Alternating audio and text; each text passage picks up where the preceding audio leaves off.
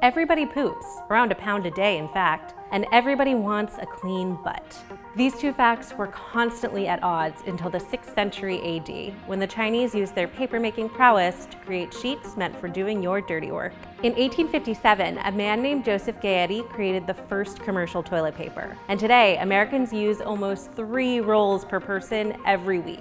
But good old TP has come a long way since then, and you might be surprised at how much research and development goes into each roll. Toilet paper might seem like a simple product, but it has to fit some tough criteria. It has to stay strong while it's the only thing between your hand and your poop, even if it gets wet in the process. But it also has to break apart pretty quickly to avoid mucking up your plumbing. And of course, it has to be reasonably soft because your tush is precious. But paper tends to get less strong as it gets softer and vice versa. Companies that design your potty paper are constantly seeking out a better balance between these desirable properties so they can wipe the competition. I recently talked to researchers at Procter and Gamble about the secret sauce that helps Charmin keep your rear end feeling fresh. And by secret sauce, I mean secret fake poop. Charmin's labs are bursting with old, new, and so new we're not allowed to film it tech for testing TP properties. Machines are perfectly calibrated to test precisely how much force it takes, for example, to break wet and dry toilet paper with an object about the width of a finger. There are even machines to test exactly how paper will drape when it hangs off the roll. These tasks, which companies like P&G conduct on both their own products and competitors to see how they're measuring up, are increasingly being ported over to robots. We got to watch one bot whose only purpose in life is to take tiny strips of toilet paper and place them in a machine that slowly tugs them until they break. It's not sexy, but without this rigorous lab work, companies would have no way of really knowing how their paper would perform when you got down to business. Tests like this have allowed P&G to refine their paper-making process and make it more eco-friendly. It uses 18% less water per unit than it did in 2010, but there's still a lot of work to do. A recent report by the Natural Resources Defense Council gave Charmin Ultrasoft an F in sustainability for using 100% new paper instead of recycled. P&G isn't alone in relying on old-growth forests to make their products. But for now, the fact is that if you're buying toilet paper that's marketed as soft, and well, it feels soft, it's probably not coming from super sustainable sources. P&G told us that while almost all of their inner cores and paper packaging come from recycled sources and recycled paper has many great uses, toilet tissue is not one of them. So you have to decide how soft is soft enough for your butt. And boy, do most people care about toilet paper being soft. Charmin relies on a fleet of sensory testers to rate its products against prototypes in competition on qualities you can't really test for in a lab, like how expensive a roll looks, or how cushy it feels, or how bright it is, even how it smells.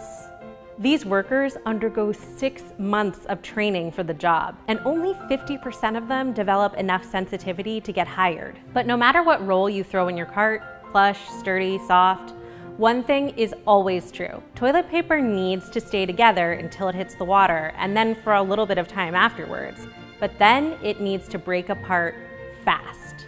At P&G, there's a flushability lab to make sure TP does just that. It's exactly what it sounds like. Of course, when it comes time for your precious toilet paper to enter your septic or municipal sewer system, there's often something a little extra coming along for the ride. It's poop. Luckily, NASA has a fake poop called feclone designed to test astronaut facilities that stands in for real turds as TP flies through the clear pipes of the P&G flush lab. But what if you need your fake poop to do more than just flush like the real thing? Wow, okay, there's no not gross way to say this. What if you also need it to smear like the real thing? P&G started using feclone in 1994, and for a while it was an all-purpose ersatz effluence. But it didn't interact with skin the way real poop does. It feels more like sticky clay. In 2010, the company started working on an artificial BM that has the same surface energy, fluid dynamics, and adhesion to skin as the real.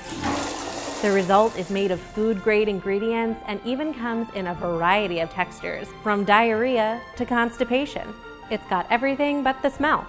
You might be wondering why you've never seen this secret fake poop. On television, companies use all sorts of blue goo because it pops and because it doesn't resemble anything you might actually produce on the toilet to show off a paper's wiping prowess. The same people who designed those wonderfully ridiculous experiments to compare a brand to some nameless competitor had to decide to show you that paper can wipe your poop real good without actually showing you anything that looks like poop, because humans are ridiculous prudes. The real poop, by which I mean the fake poop, shows up in one-on-one qualitative interviews where researchers probe potential consumers about their bathroom habits and observe them using the product, but not on their butts. They do this to take notes on wiping behavior and effectiveness. These questions are usually asked in private, where subjects are presumably less likely to get so flustered that they totally forget how they wipe their butts, and also where they're not being filmed by their peers. Thinking about bowel movements normal, how often do you think you would go in a day or given a week? Do you have a routine of when you go and have a bowel movement? How do you use your toilet paper, and how do you take it off the roll? Can you describe to me what your motions are when you're wiping?